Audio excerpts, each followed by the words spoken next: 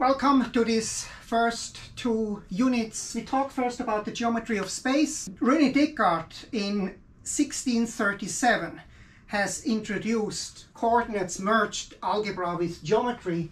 We always distinguish the plane, two-dimensional plane. Two-dimensional plane has only two coordinates, or space when you have also a third coordinate.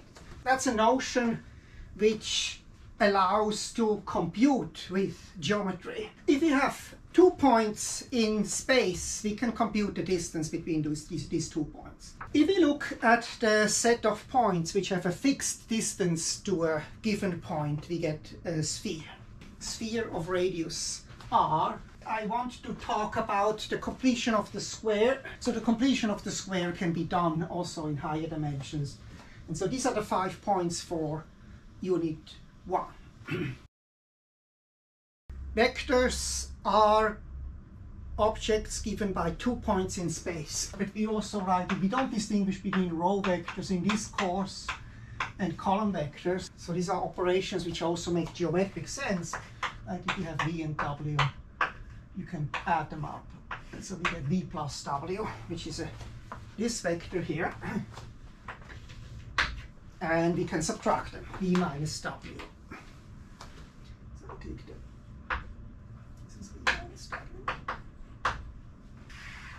Then we have a product between vectors. The product is, however, a scalar, so that's the dot product. But the length of a vector is actually just this is the distance between p and q. So we can express the length. We can say v squared is just v times v.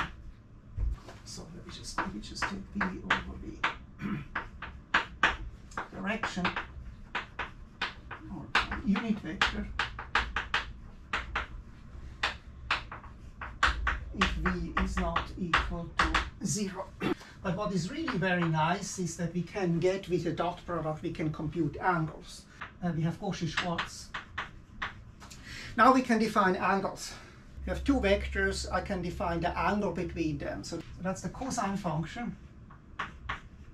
So we can uniquely define for every number between -1 and 1, we can uniquely define an alpha value. The Al-Kashi formula. And the last thing I want to talk about is projection. So that was unit 2.